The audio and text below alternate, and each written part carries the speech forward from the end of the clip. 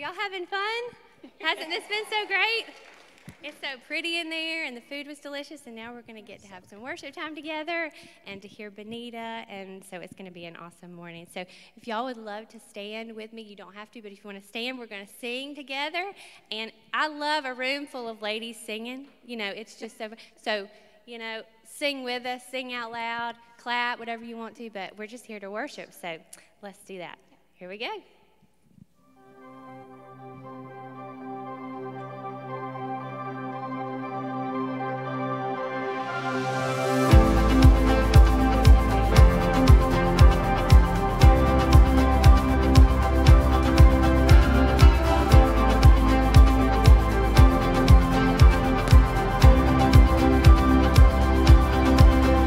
When I'm in the roughest water, I won't go under.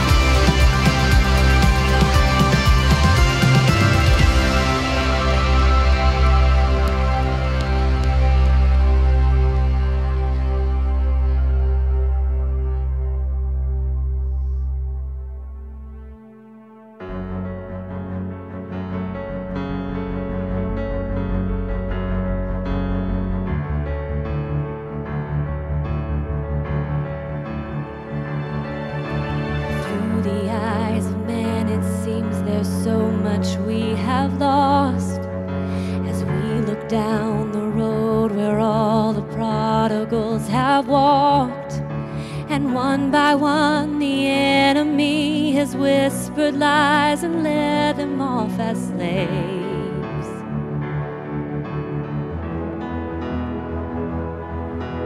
But we know that you are God, yours is the victory.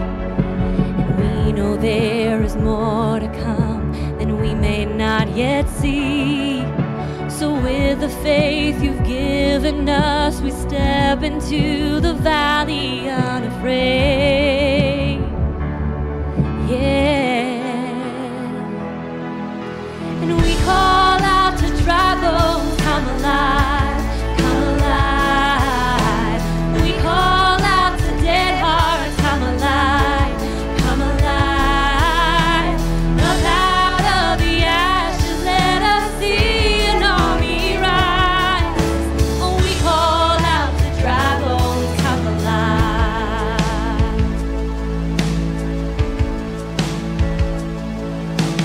God of endless mercy, God of unrelenting love, rescue every daughter, bring us back the wayward sons.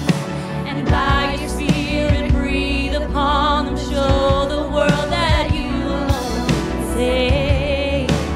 You alone can save.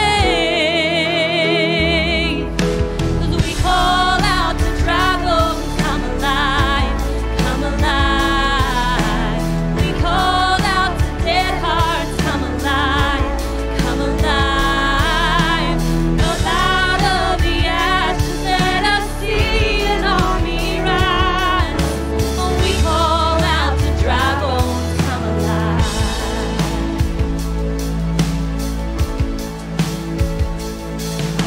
So breathe, oh breath of God, now breathe, oh breath of God, breathe, oh breath of God, now breathe.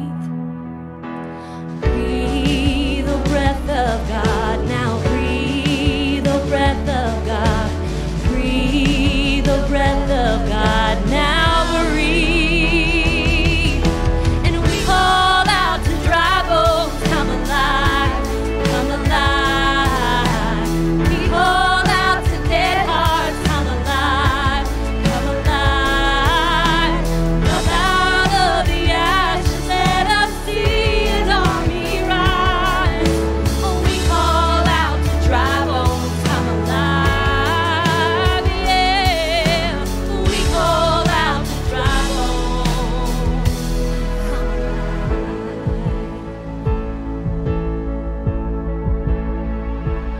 Come alive.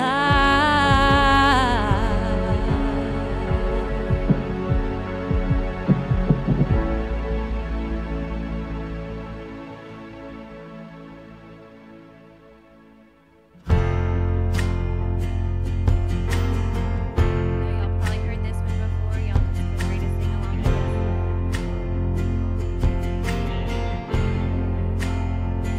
I love you, Lord. Oh, your mercy never fails me.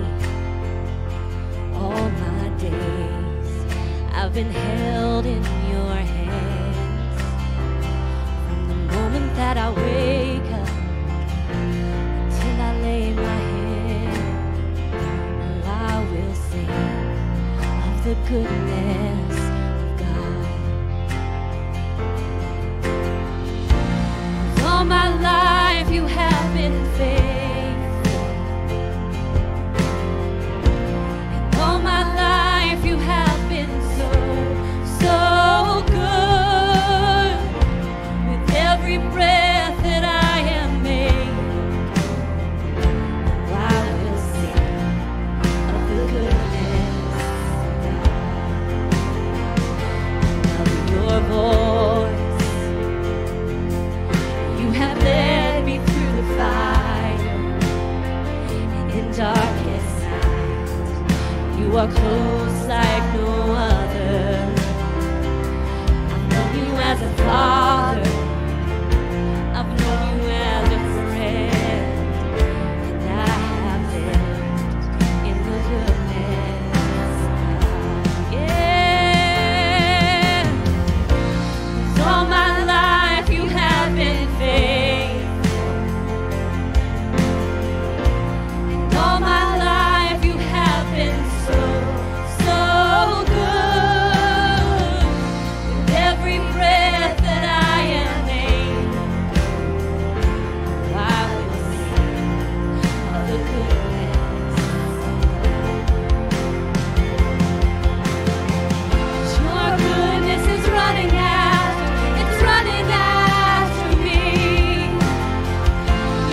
goodness is running after, it's running after me. My life laid down, I surrender now. I give you everything. Your goodness is running after, it's running after me.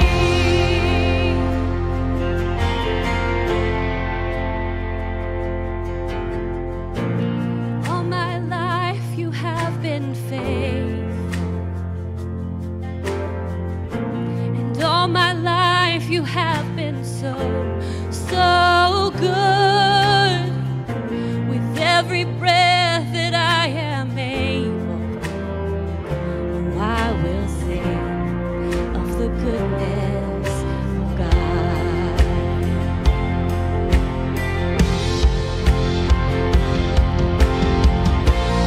All my life you have been faithful. Yes, you have, Lord. All my life you have been so, so good. Every breath that I am able, I will sing of the goodness of God. I will sing of the goodness of God.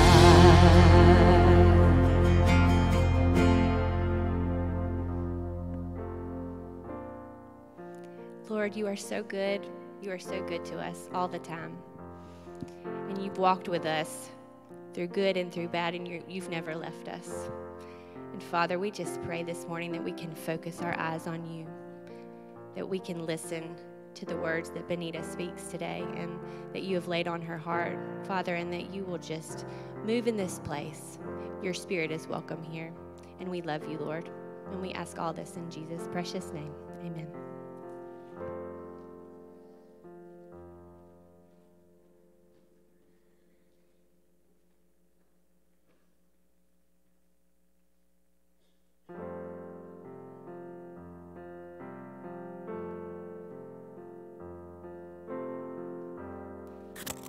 Oh, I think it's working.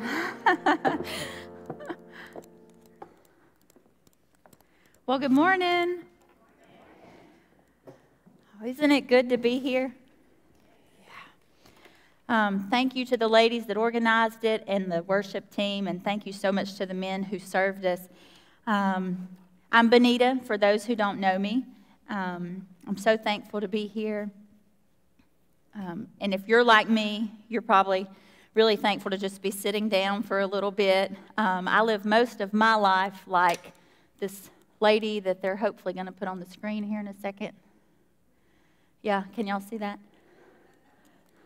I'm a single mom of 4 kids, so I live most of my life exhausted and crazy, like this lady claims to be. So I'm thankful to be here with grown-ups and to talk about stuff that I feel like can really benefit all of us. We're going to be in Ezekiel today, which is one of the Old Testament prophets. And if y'all want to be turning there, we're going to be in chapter 37. But we're going to start kind of with an overview of Old Testament history so that when we get to the text, we can be on the same page going into it. So I'm going to spin and look at this. Oh, it's not back there. Okay. Can y'all put that up? There we go. Right, so in the beginning, God. We know that's how the Bible starts. That's Genesis 1:1. We don't know the answers to the questions my kids want to ask, like where did God come from or who made God, but we know that in the beginning, God. And God, this beautiful, incredible creator God that was all-powerful, just spoke everything into existence. Created the heavens and the earth, created light, created the sun, moon, and stars, made the sun to spin on its axis to give us day and night, made the sun to revolve around, the moon to revolve. Let me back up. He created the earth to spin on its axis with regard to the sun to give us day and night. And then he made the earth to revolve around the sun to give us calendar days and years so that we could mark time, because time was going to be important. And then separated the waters from the sky from the water on the earth, gave us the sky, told the ocean how far it could go, filled the ocean with sea creatures, put birds in the air, created all of the animals and things and put them on the earth. And everything that he did in all of those days of creation, he spoke it into existence, right? He just spoke it and it happened. And I can't even take a whole mix of ingredients and make something fancy. And he did all of this from nothing because everything was formless and void in the beginning when there was just God. And so he made all of this stuff. But then when it came to the pinnacle of his creation, which was man, do y'all remember what was different about that? He took the dust of the ground and he formed it, and he put his breath into it. So already he was making man to be different from the rest of creation. And he put man over creation. He gave him dominion. And then he looked at man and he thought he was great, but he was like, buddy, you're going to need some help. So he put him into a deep sleep, and he took a rib, and he made Eve. And he put Adam and Eve in the garden with power and dominion over everything he had created. And he gave all of it to them as a gift, except that one thing, that one tree that he did not want them to eat from. And along came the sneaky snake, and he did what Satan likes to do. He likes to take our attention and our focus off of all the many things God has blessed us with and get us honed in on the one thing that God told us to stay away from. And so Eve took the fruit, and she took a bite, and with that one bite, all of eternity was changed forever, because with that bite came sin and sickness and death, and all of creation changed. They couldn't stay in the garden after that. Man was going to have to work and toil with briars and, things that he would not have had to deal with before. Women were going to have pain in childbirth. So we can thank Eve for a lot of the stuff that we go through. From there, we have a lot of our Old Testament stories that aren't pictured, but like, Cain and Abel, Noah's Ark, all that. And then we get to Abraham, and there's Abraham, Isaac, Jacob. Jacob later is named Israel, and he has a bunch of sons. The 12 sons later become the 12 tribes of Israel. One of his sons was Joseph, who was the favorite. Because Joseph was the favorite, the other brothers got jealous and didn't like him, sold him into slavery to Egypt, which was okay because God made good of it, right? God moved Joseph up in the ranks, and he became second in command in Egypt, which put him in place to save the children of Israel when the big famine was coming later. So Israel and all of them moved to Egypt. And they become really prosperous and multiply like crazy. And so then Pharaoh gets nervous about it and is afraid they're going to try to take over and, turn against the Egyptians. So then he puts them in slavery. That's where we get Moses coming on the scene. He comes along and he delivers them from Egyptian bondage, leads them through the Red Sea to the Promised Land. But if y'all remember, the children of Israel were real gripey and whiny, and they complained, and they were rebellious and disobedient. And so God was like, I know I promised it to you, but I'm not going to fulfill that yet because y'all are brats. So they have to wait. They're not allowed to go in, and time goes on, and then they're really frustrating. It's kind of how I feel with my kids sometimes, when they get whiny and gripey and disobedient. And so God tells Moses, speak to this rock, and Moses, in his frustration, hits the rock. I don't know if you've ever, as a parent, have ever felt frustrated enough to whack something. So he hits the rock. And in that little moment of disobedience, God doesn't allow him into the Promised Land either, which is so heartbreaking for me that he's had to put up with these, gripey kids for 40 years or so, and then he's not allowed in because he hit a rock instead of speaking to it. So Moses passes away, and Joshua takes on the torch, and he leads them into the Promised Land, and God helps them conquer the land that ends up being theirs, what was promised to them. So they do pretty good while Joshua's living, but then when he dies, they make a promise to him before he dies that they're going to serve God, but they don't keep their promise. And so they end up rebellious and disobedient again. And so God allows them to be defeated by other peoples. And so when that happens, they cry out to God. And of course, he hears their cry like he always does, and he sends judges. So that's where we are on the thing up there. We've gone through Moses, Joshua. We're at the judges now. So what happened with that is there was a period of judges, and the people would be pretty good while they had a judge living to lead them, but once that guy died off, then they would turn back to their sinful ways. Over and over and over, this cycle of disobedience, crying out to God. He would rescue them. They would be okay for a minute. Then they would go back to it again. So they kept repeatedly turning to the surrounding people groups and other countries and kind of envying or idolizing the things that they had, even their kings. So they got to the point where they asked God if they could have a king of their own. And it wasn't what he ever intended. He wanted them to see him as their king. And so he, tried to tell them, this is not good for you. But y'all know in our own lives that sometimes God lets us have what we think we want, but it comes with the consequences down the road. So that's what happens. He gives them a king. He first anoints Saul. And Saul is good for a little bit, and then he turns psychotic. And God removes his favor from Saul, and he anoints David. David becomes king. And even though David broke the heart of God with his sin, he was repentant, genuinely repentant. And that is a huge difference all through the Old Testament. We're going to talk more about that in a little bit. But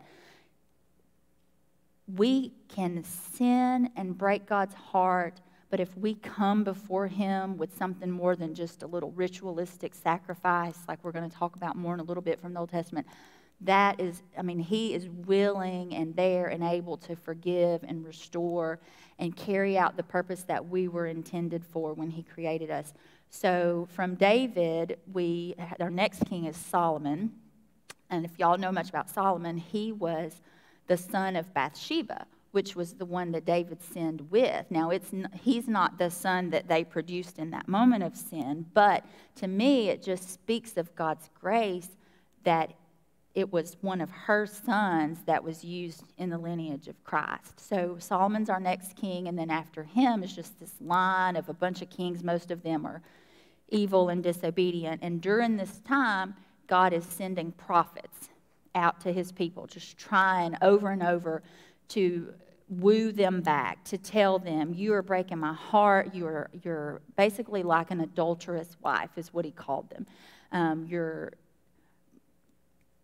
You're unfaithful to me. You're leaving me. You're breaking my heart. And so if any of you, like me, have ever lived through infidelity, you know that there's a while that your heart is broken, but then there's a while that you're just mad too. And so God got angry, and he would get really just repeatedly rebellious and disobedient and unfaithful.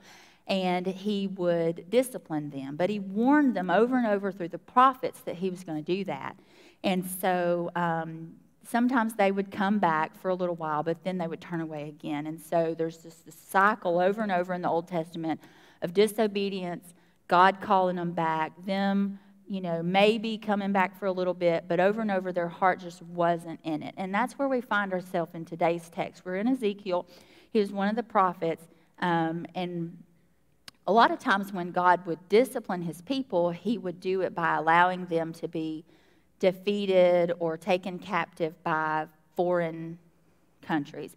And so that's what's happened here. Babylon has taken a bunch of the Jews captive, and Ezekiel is among them. So we're going to pick up now in Ezekiel.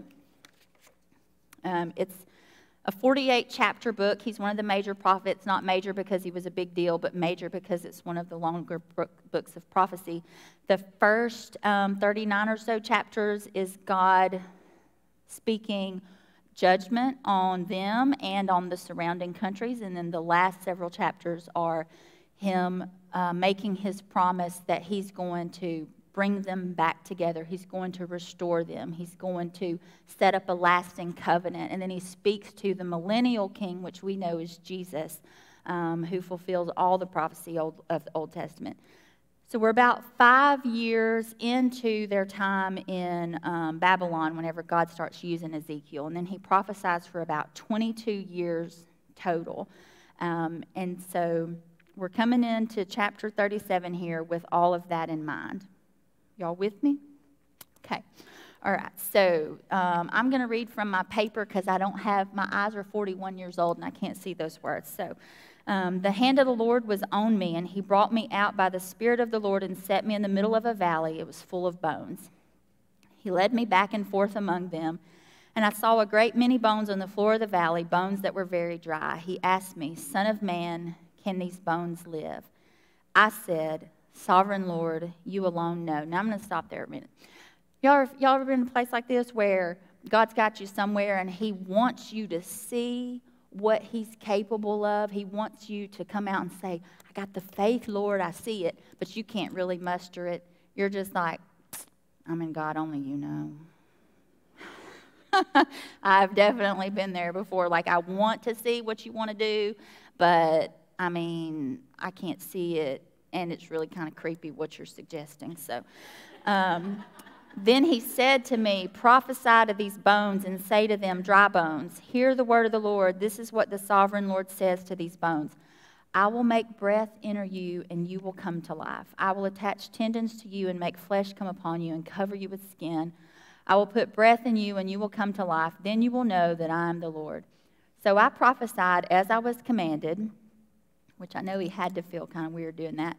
And as I was prophesying, there was a noise, a rattling sound, and the bones came together bone to bone. I looked, and tendons and flesh appeared on them, and skin covered them, but there was no breath in them. Then he said to me, prophesy to the breath. Prophesy, Son of Man, and say to it, this is what the sovereign Lord says, come, breath, from the four winds, and breathe into these slain that they may live. So I prophesied as he commanded me, and breath entered them. They came to life and stood on their feet, a vast army. Then he said to me, Son of man, these bones are the people of Israel. They say, our bones are dried up, and our hope is gone. We are cut off. Therefore prophesy and say to them, this is what the sovereign Lord says, my people, I am going to open your graves and bring you up from them. I will bring you back to the land of Israel. Then you, my people, will know that I am the Lord, when I open your graves and bring you up from them. I will put my spirit in you, and you will live, and I will settle you in your own land. Then you will know that I, the Lord, have spoken. I have done it, declares the Lord. Okay, so for a second, let's hone in on this little phrase in verse 11 where the people of Israel feel like our bones are dried up, our hope is gone, we are cut off. So the very first point that we can draw from this is disobedience distances us from God. Okay, now the first example of this is back in the garden where we were talking a minute ago about when Eve bit into that fruit and sin entered the world. Okay, so if we go back and we were to read all of that chapter, we would see that after they did that, they recognized their nakedness and they sewed fig leaves and put them on. And then when God came walking through the garden in the cool of the day like he usually did, they hid from him. So they have distanced themselves from God because of their disobedience and their shame, right? So that's kind of the first we see of sin separating us from God. So when God comes and he says, where are you? Why are you hiding? And then they play their blame game where Adam blames Eve and Eve blames the devil. And then God tells them what's going to be the consequence of all this and tells her and the serpent that eventually her seed is going to defeat you. So we know right there from like Genesis chapter 2 or 3, whichever one it is, that God has already told Satan, your days are numbered. My son's going to come around and he's going to destroy you. And then God takes animal skins and he covers their nakedness. So we see God establish there in early Genesis the sacrificial system. That was the very first sacrifice of an animal symbolically covering the sin of mankind. So that's the system they live under in the Old Testament, this sacrificial system, that ended up being really faulty because what the people did was they would just live how they wanted to live, knowing that they could perform this ritual that would supposedly make them right with God. And then it didn't make them right with God. God was very upset about it. God repeatedly said, I want obedience over sacrifice. But they weren't hearing that. Their hearts were so hard that they couldn't give up their sin and their idolatry. They just repeatedly sought after that. They thought that they were okay with God when truly they were breaking his heart. And God knew, we know that he knew from early Genesis, but I think he saw throughout the Old Testament played out that it was going to require something.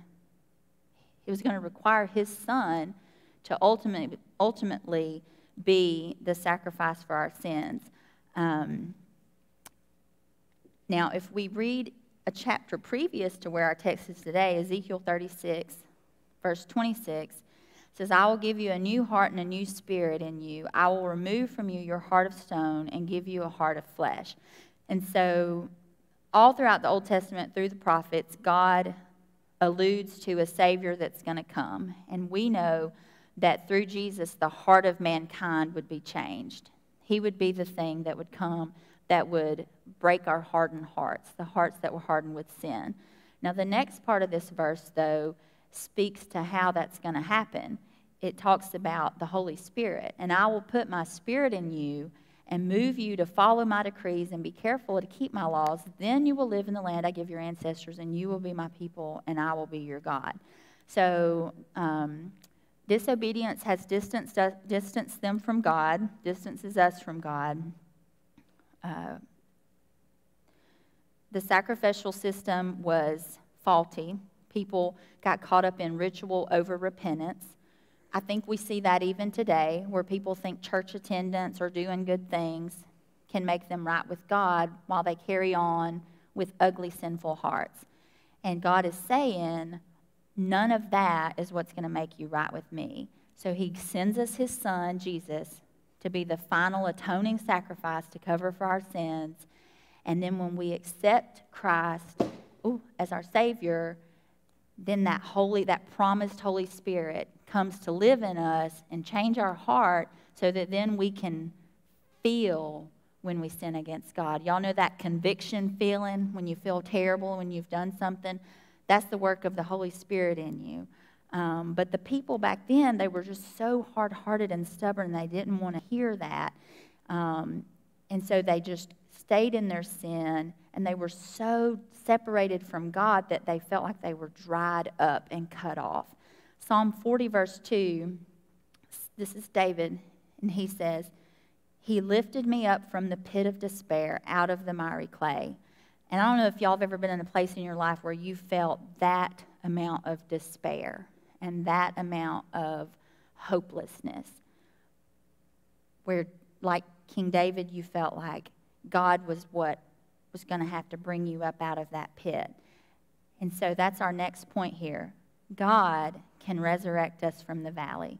God can bring us out of the pit. God can resurrect us. If we think about the examples of resurrection in the Bible, okay, so we've got Lazarus and Jesus in the New Testament. Lazarus was dead for 4 days, and Jesus called him back to life. Jesus had been crucified and was in the grave and resurrected on the 3rd day. So that's pretty incredible. But I'm going to read you these verses again from our Ezekiel passage, because this blows my mind as a physical therapist, what happened here. So I prophesied as I was commanded, and as I was prophesying, there was a noise, a rattling sound, and the bones came together, bone to bone. I looked, and tendons and flesh appeared on them, and skin covered them. So with Lazarus and Jesus, you have intact bodies still, with flesh and organs and stuff, and they're called back to life. But in this valley of dry bones, which some of the commentaries that I read thought that it might have been a battleground at some point. So you've got not just one dead body there that's that's decayed and dried up, but like heaps of them. So you've got heaps of dried bones, probably scattered and mixed up. And then just at God's command, these bones come together. And they don't just form skeletons, because that would be creepy enough, but they sprout muscles and connective tissue and skin. So now you've got this creepy collection of corpses standing there, okay? Can y'all imagine Ezekiel seeing this vision? That's really trippy. Like, I'll be like, is this from God, or did I eat something really bad?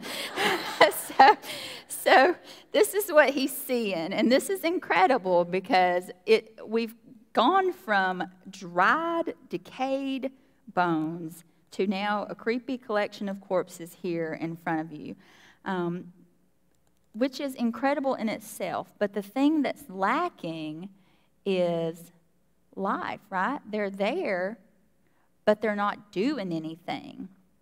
So they had it together on the outside, but they were dead on their feet. And I think that's kind of how we get sometimes in life, where, like, I may look like I've got it going on because I'm managing and I'm juggling 3 boys' sports schedules while dragging a 2-year-old around in potty training. And y'all may think that I am managing all this, but on the inside, oh my gosh, like, I'm exhausted and I'm dead on my feet and I'm probably anxious. And, you know, sometimes I just feel dried up, right? I feel spiritually dehydrated. I'm thirsty. I need something. I need life. I'm living, but am I living? And so that's where God comes along in these next verses. God's Spirit breathes life into dry souls. The next verses say, I looked, and tendons and flesh appeared on them, and skin covered them, but there was no breath in them. Then he said to me, prophesy to the breath. Son of man, say to it, this is what the sovereign Lord says, come breath from the 4 winds and breathe into these slain that they may live. Okay? So if we go back to Genesis 2, I keep taking us back there because this is not the first time God's breathed his life into humanity. In creation, he spoke everything into existence until he created man, and then what? He breathed his life into it. He made humanity different from all other creations by putting himself in us. And then whenever we separated ourselves through sin, and he sent Jesus to be that bridge that connected us back to him, he gave us again the gift of the Holy Spirit to put his spirit and breath back in us. And that separates Christianity from other religions. So in the beginning, he separated humanity from other creatures, and then in salvation, he separates his people from all the other people. He puts his spirit within us. And what we see in these verses is that they were there on their feet, looking like they had it together, but there was no life in them until the breath of God entered them. And then it says, they came, let's see. Come breathe into these slain that they may live. I'm looking for, let me turn my Bible. This is the verse. I thought I put it in here, but this is what I want you to hear. The breath came into them, and they came to life and stood on their feet, an exceedingly great army. Okay, so y'all hear me say, God's breath came into them, and they stood on their feet, an exceedingly great army. So not only did his Spirit give them purpose in their life, but in his army. So you see what I'm saying? His Spirit empowers you not just to live the life that he's created you to live, but to serve out the purpose that he has for you in all of creation, to be part of his army. The next point is God's Spirit enables us for life more abundant. When he puts that Spirit in us, He's gifting us with something incredible. Back in John 16, Jesus, this is before the crucifixion, Jesus is talking to the disciples, and he says, "It's to your advantage that I go away. For if I do not go away, the Helper will not come to you." And they couldn't understand how that could possibly be possible, that anything would be better than having Jesus with them. But on this side of the crucifixion and the resurrection and his ascension into heaven, whenever he left and the Spirit came down and it filled his people and it fills our hearts whenever we accept him as our Savior, we can see how having the Spirit is to our advantage. We're going to go through a list of things that the Spirit empowers us to do, but before I get to that, I want to tell you the main thing that it does. What we didn't talk about a whole lot from Old Testament history is that when they brought their sacrifices to atone for their sin, they took it to the priest. And the priest was the one who took it into the Holy of Holies to God. They had him to be their bridge between their sin and God. When Jesus died, do y'all remember the part about how the veil was torn from the top down? That's because we no longer needed a priest to go through that veil with our sacrifice. Jesus is our priest. He is now going between us and God with his own blood, his sacrifice, covering our sin. We have direct access now. We don't need some intermediate fella. We have direct access through the Holy Spirit. So if we go back to that John 16, 7 and 8, after the part I read, says, "But if I depart, I will send him to you, and when he has come, he being the Holy Spirit, he will convict the world of sin and righteousness and judgment." So apart from the Spirit, there's no conviction. So that's his first work of the Holy Spirit. He convicts us. The next one, we're going to just go through these pretty quick. He fills us with God's love. Romans 5:5. God's love has been poured into our hearts through the Holy Spirit who's been given to us. He teaches us. The Holy Spirit, whom the Father will send in my name, will teach you things and bring to your remembrance all that I have said to you. That one's huge to me because, like Scripture, okay?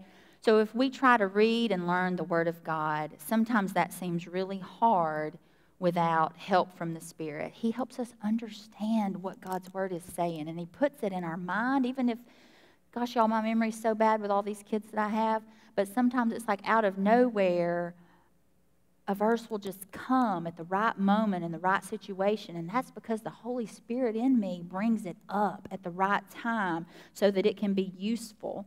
The next one is the Holy Spirit provides wisdom and discernment. That's 1 Corinthians 2, 10 and 11. The Spirit searches all things, even in the deep things of God. For who knows a person's thoughts except their own spirit within them? In the same way, no one knows the thoughts of God except the Spirit of God. Y'all, discernment is so huge. In this world we live in right now, things are so tainted by sin. Sometimes they can appear to be good on the outside, but they are ugly, ugly underneath.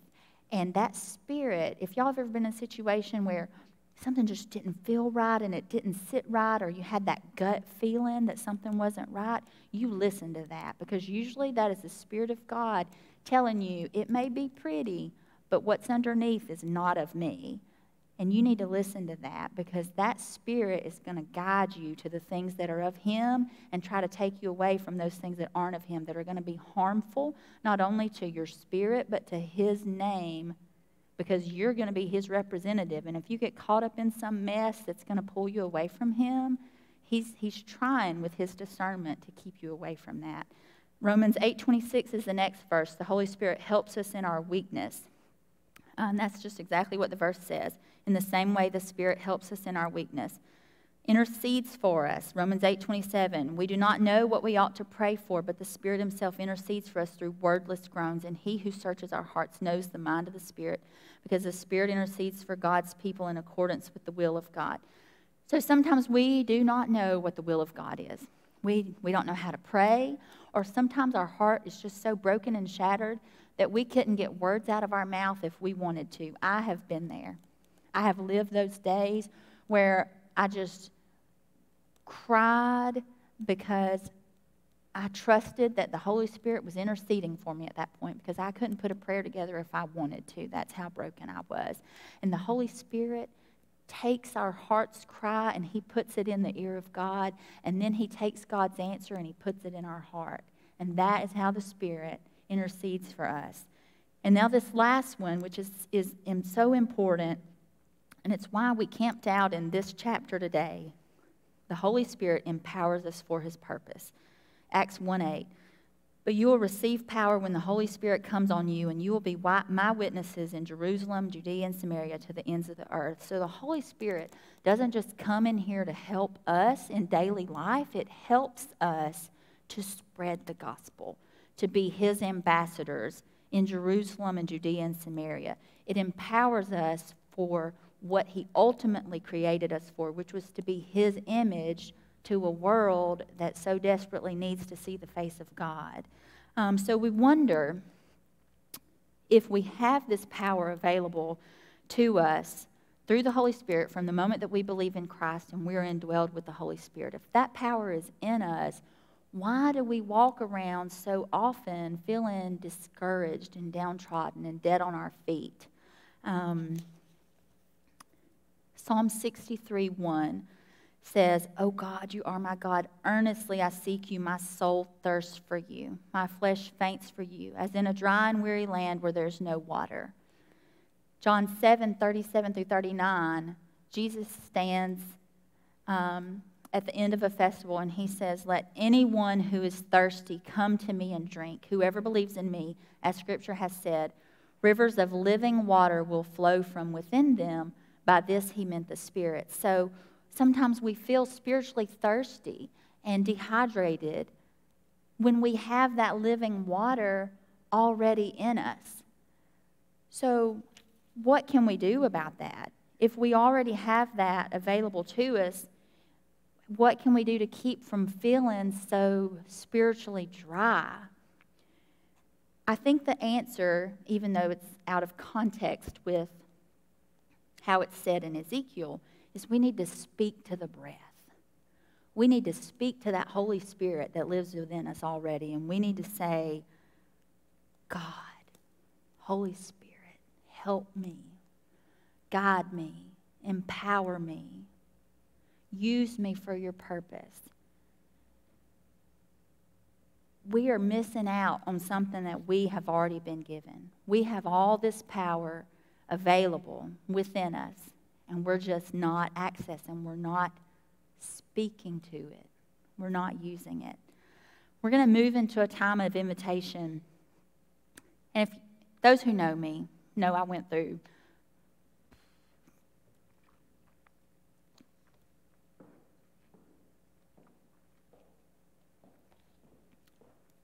about 3 years ago was the worst days of my life.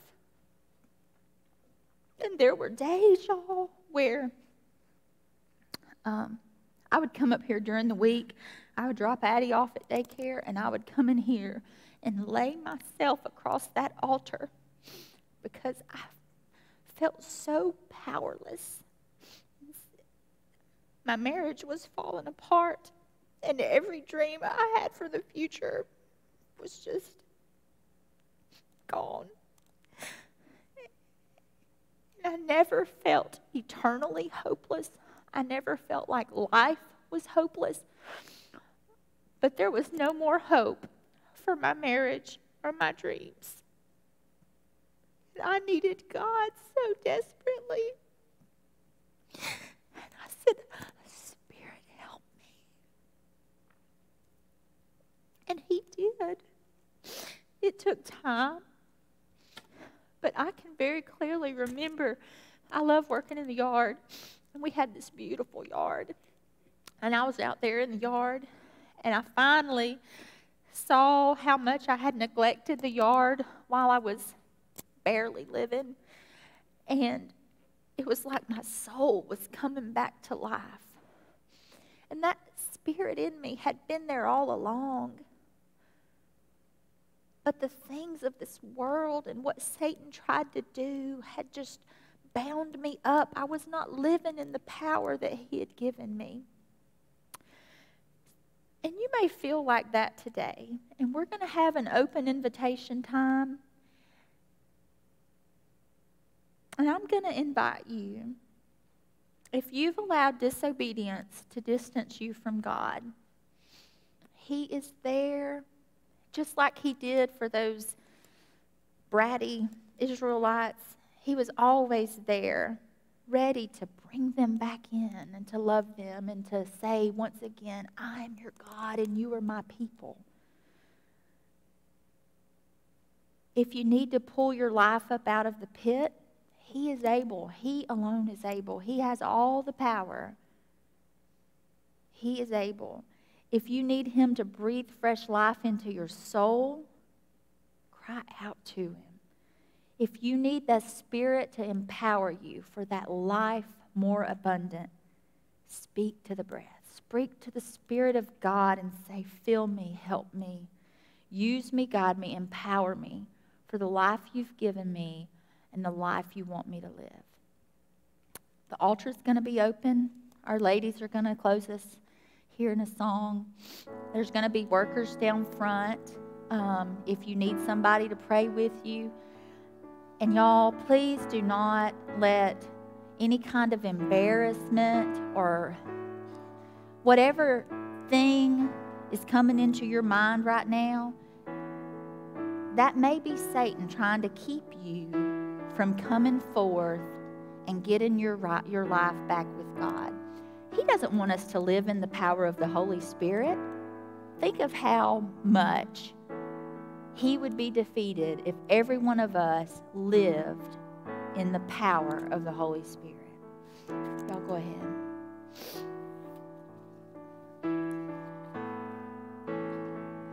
This is the air I breathe.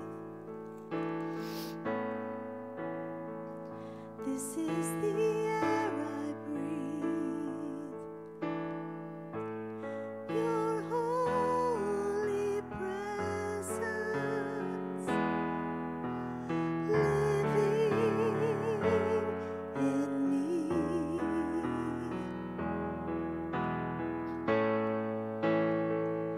This is my daily bread. This is my daily bread. Your very word spoken to me.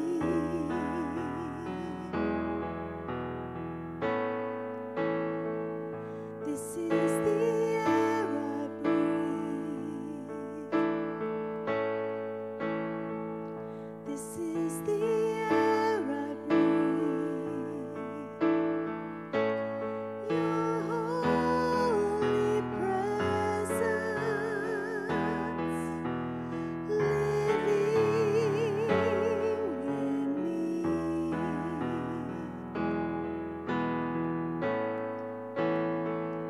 This is my daily bread.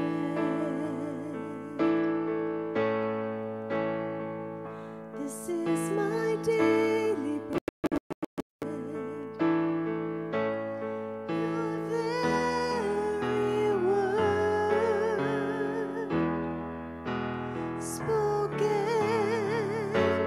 to me. And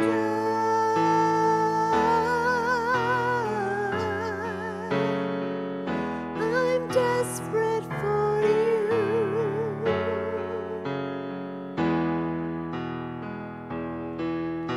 And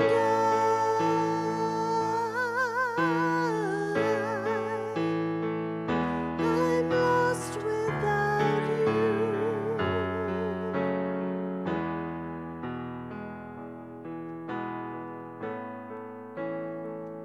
This is the air I breathe. This is the air I breathe. Let's go ahead and stand. If you don't feel like coming forth to pray, that's okay. But I want you to close your eyes and I want you to think about the words of this song His holy presence living inside of you is your daily bread, is the air that you breathe. It's your life sustenance. And you praise Him for that. This is my daily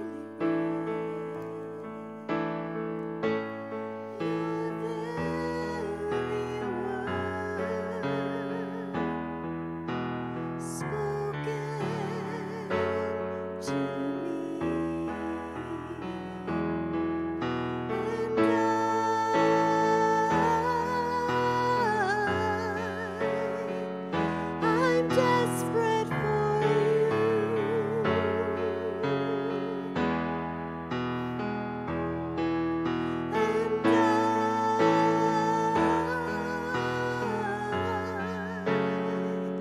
I'm lost without you.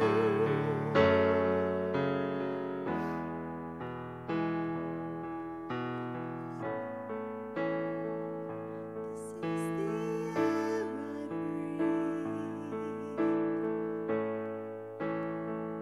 This is the air I breathe.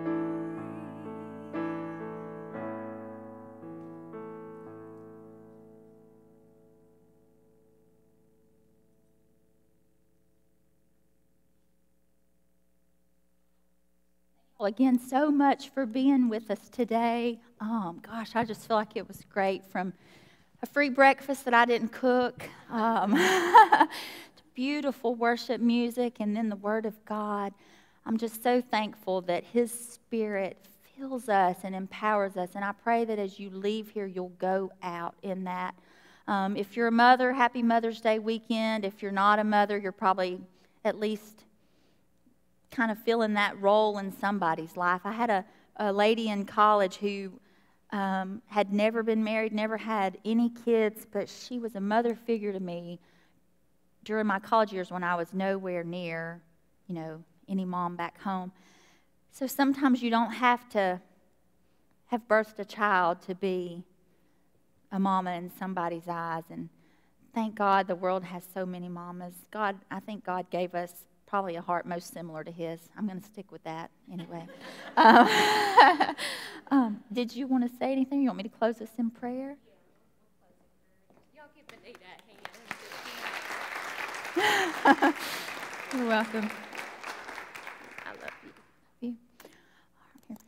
Ready? God, we're just so thankful for who you are.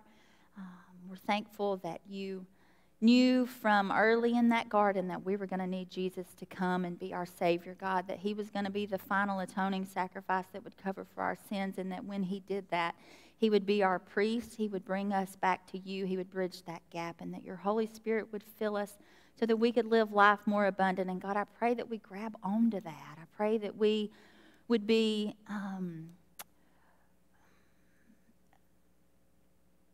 led today to call out to you, to live in the Spirit and in the power that you've given us, God, that we wouldn't go through life feeling downcast or downtrodden, dead on our feet, spiritually dry and thirsty, God, but we would realize that you, the living water, are alive inside of us, and that your Spirit is what does that for us, God.